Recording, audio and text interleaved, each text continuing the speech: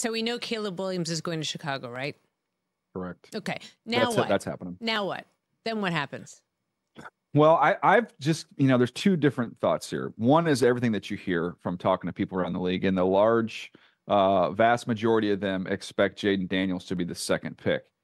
When I press them on that, it's not based off of any information they've got out of Washington. It's more their personal evaluation, and they just expect that's what they're going to do.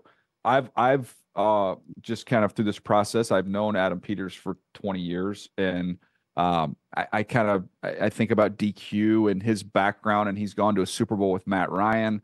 So just trying to put those together without any inside information. And I've just kind of pointed towards Drake May, being that second pick through the entire process. So I'm in a weird place where that's kind of what I think is going to happen based off of just the information I have and studying the people making the decision and what they're looking for.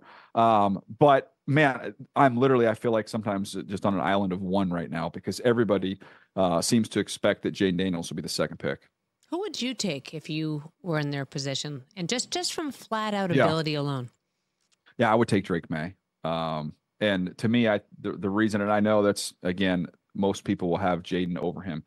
Jaden played the best this year. If you want to just live in a one-year vacuum, Jaden Daniels played the best. He played better than Caleb did this year.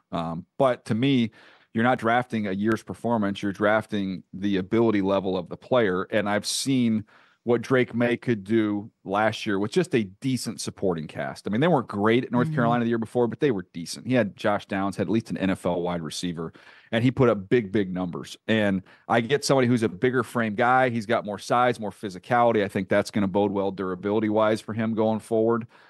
Someone who I think works more in the middle of the field, and kind of the NFL is played in the mud, as you guys know. There's not going to be guys running free all over the place. You've got to be able to throw with some anticipation and work in tight windows. And some of that, he had to do because of who he was playing with and who they were playing against. So that to me is kind of my long-winded answer of why I like Drake May.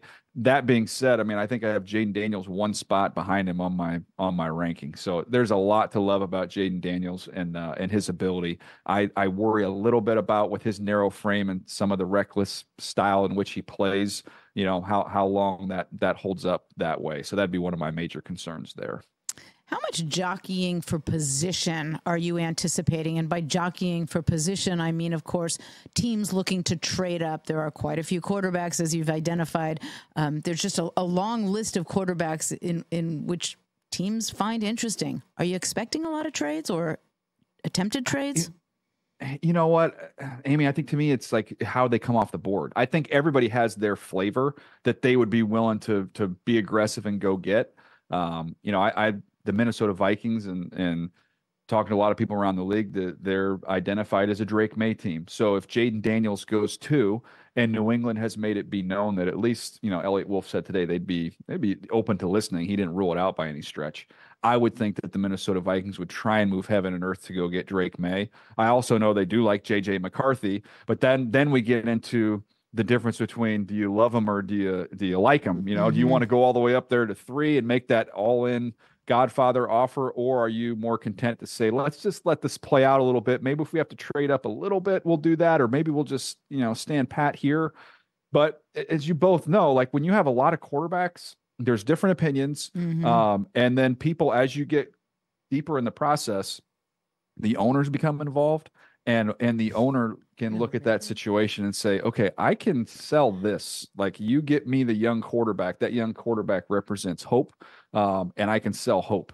So then, you start seeing people that have said in meetings for months, we're willing to trade up to this point, but outside of that coffee's too rich. We're not going beyond that. They have a way of pushing past those limits once you get late in the process and the owner gets pretty involved. Wait, what? Owners get involved? Wait. Yeah, you don't know anything about that. Owners you don't know anything in the about draft. that. Wait, yeah. My mind is blown.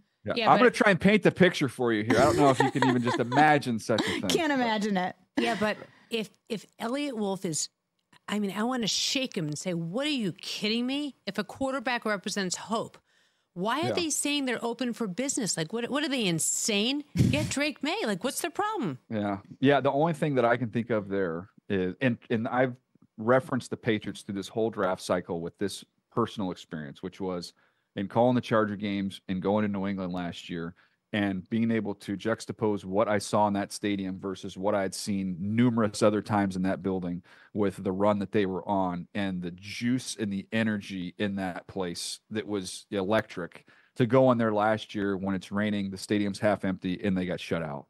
And I'm like, this place, and that's when I kind of thought, okay, I think it's probably over for Belichick here, just because you get to the point where they need some enthusiasm, they need some life, they need something, to really energize this place.